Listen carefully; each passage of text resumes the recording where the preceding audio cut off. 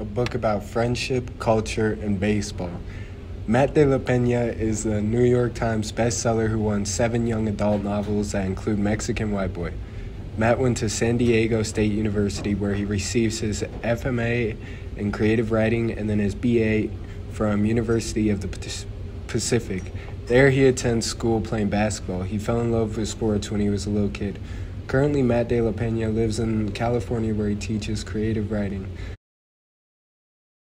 Fell in love with writing, but I fell in love with just literature and the things it could do to people's emotions. I think one of the biggest things I do consciously is I try to find an entry point that will appeal to a reluctant reader. But hopefully once a reader enters the novel, they're gonna find the bigger things that I'm trying to do, the bigger things, working with class, working with racial identity. Part of the reason I couldn't connect with a lot of books is because I felt like I didn't belong to that world. And so I felt like I was excluded. I was part of a different group. And so my goal as a writer is to, in my books, give those kids like me and my cousins a place to feel sort of at home. Those of you who are reluctant readers, I didn't fall for school right away. I had other things that interested me like sports. Setting in Mexican Whiteboy is National City, California, where most time is spent on the baseball fields or on the block. The importance of the baseball field setting is Danny makes friends but also makes enemies that build up a great novel. Not just that, it gave him the opportunity to learn more about himself.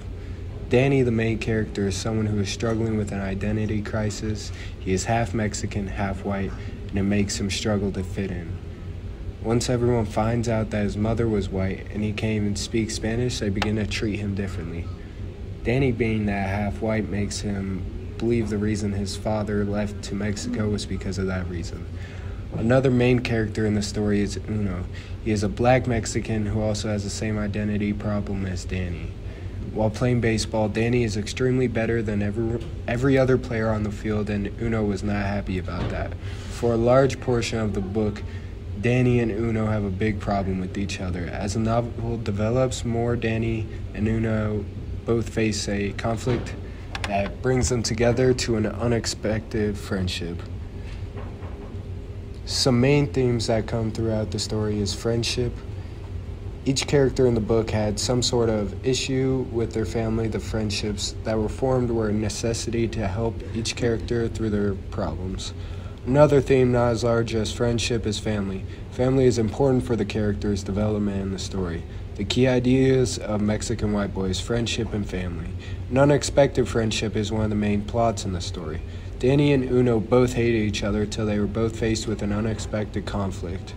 Danny's hatred towards his father also builds up throughout the book to be a main plot. One of the entire chapters in the book was a letter towards Danny's father explaining how good he did without him in his life. The letter was explaining Danny's hate towards his father. An important symbol is the letters Danny wrote to his father. Letters written to his father sort of make it seem like Danny is living the perfect life without him, and it's intended to make his father jealous. The letters also remind the reader that Danny is fatherless, and each letter builds around the life he is currently living, almost as if it's a summary. I recommend Mexican Whiteboy as a book you should read because the characters are likable and it's an easy plus interesting book to read. If you're someone who likes sports, Mexican Whiteboy is perfect as it's centered around baseball. If you're someone who's also interested in cultural books, Mexican Whiteboy is also perfect for that.